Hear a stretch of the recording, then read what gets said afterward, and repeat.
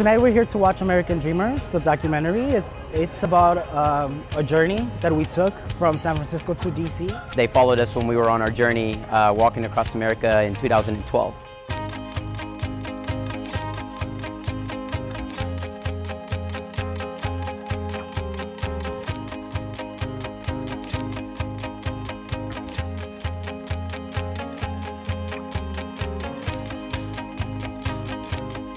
My name is Veronica Gomez and I'm from Mexico City, Mexico. I migrated to the U.S. When I was 4 years old with my mom and my dad, and we've been here for the last 26 years.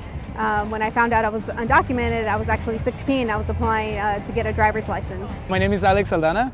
I was actually born and raised in Guadalajara, Mexico for 16 years. So my immigrant story, I guess, as a young immigrant, is quite different from a lot of friends. I was born in Mexico. I was brought here to the U.S. at the age of 4, and I started to reside in Georgia. Got here on a visitor's visa that expired 6 months after I arrived.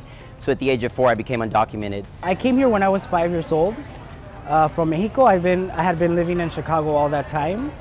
And then I started doing a lot of the organizing for the DREAM Act back in 2009, 2010. So there was a group already informed called Campaign for American Dream, and they were actually looking for a female walker to walk and join the other group of boys that were walking across the U.S. And so I applied for it. I found about it through Facebook. I just saw one of the guys from Orlando that was originally going to walk with us.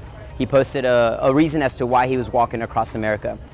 The film, the American Dreamers, actually did not start following us at the beginning. We were on our own. They had heard about us when we launched. I think one of the producers basically kept an alert feed on Google with anything that had to do with the DREAM Act, and she saw us when we launched, and she just kept keeping in touch with us, and she sent in an email asking if she could be a part of documenting our journey. And we basically just took a group consensus that we wanted them, to come out with us. I hope that the audience, comes out.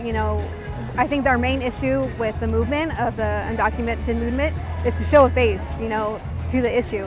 And I think with us sharing our stories and sharing alongside other, organizations that work for the undocumented youth or for immigrant rights, that they, themselves empower themselves to find their own voice and fight for their rights.